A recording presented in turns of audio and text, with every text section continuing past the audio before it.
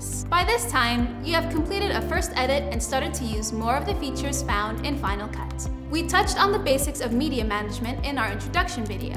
Now, let's expand your understanding of how media management works.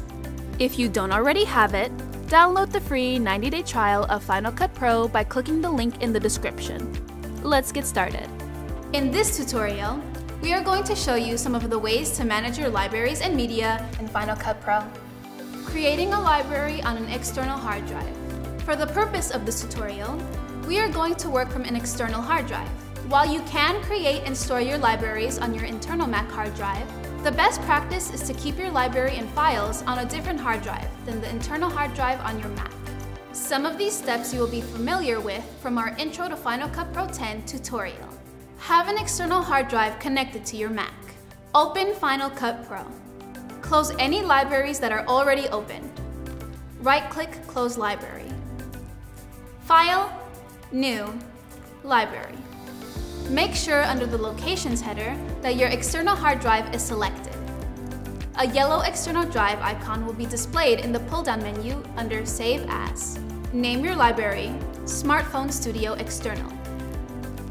Click on the event that has a date on it to rename it. Rename it Copy Files to Library Event. Hit Enter. Command-N to create new project. Name the project Media Management Project. Click OK. Importing media from an external drive. Initially, you imported AirDrop media from the internal Downloads folder. There will be times when you will have media that is on an external hard drive that you want to bring into your library. Select the event and hit Command-I to import. Select the external drive. Scroll down to the folder or files you want to import. For the purpose of this tutorial, I selected the Joker folder. You can select the whole folder or open the folder and command-click the files you want. For the purpose of this tutorial, I'm going to select the whole folder. On the right side of the import window, there are a few different options that we will be using in this tutorial.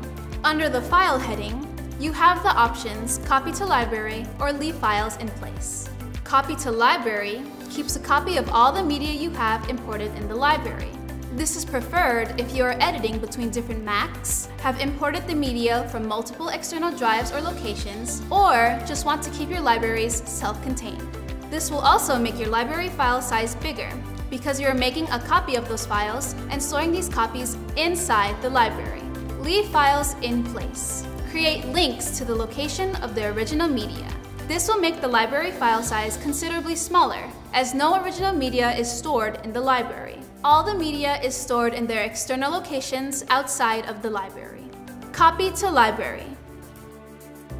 Select Copy to Library option. Click Import Selected. Your media has been imported and copied into your library. To verify that the media is in your library, select a clip in the browser, right-click, Reveal in Finder, Shift Command R. A Finder window opens up, and on the top of the window, a file icon with the name Original Media appears. This is the location where all the copies of the original media are stored. Close the window, Command W.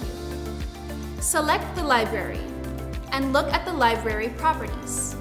Note the file size of your library. Remember this number for the next part. Leave files in place.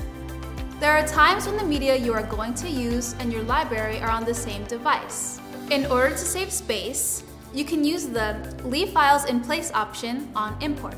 Consider this an advanced workflow option, because if you delete the original media on your hard drive, you will not have it in your Final Cut Pro library. Command-I to import media. Select the folder or group of files you want to import. For the purpose of this tutorial, I am selecting the above folder. Choose Add to Existing Event or Create New Event In. For the purpose of this tutorial, create New Event In. Name it Leave Files in Place Event. Select Leave Files in Place option. Click Import Selected. Thumbnails of your media are in the Leave Files in Place event. To verify that the media is in its original external location, select any thumbnail in the Leave Files in Place event. Shift-Command-R to reveal in Finder. The Finder window comes up with the file selected. In the top of the window, the location shows the folder above. Final Cut Pro calls these files external media. Command-W to close window. We now have our media for our project in different locations. Select the library and look at the library properties. Notice the file size of your library. It has barely changed. Consolidate media libraries and events.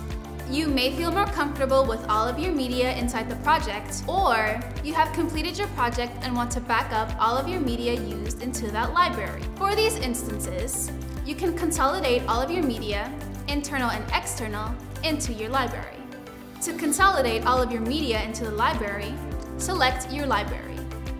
Go to File, Consolidate Library Media. Consolidate Library Media box appears. Media Destination.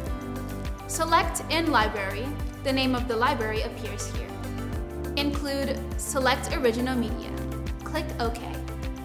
Select the library and look at the library properties. Notice the file size of your library. The file size has changed, as all of the media is stored in the library. Conclusion. We wear lots of hats when we create our videos in Final Cut Pro. When you put on your Media Manager hat, know that there are a few different ways to import your media and manage your libraries. We have just scratched the surface of this topic. For now, you know that you have different ways to import your files and manage your libraries. As your projects start to increase in size and complexity, consider what is the best way to manage these libraries.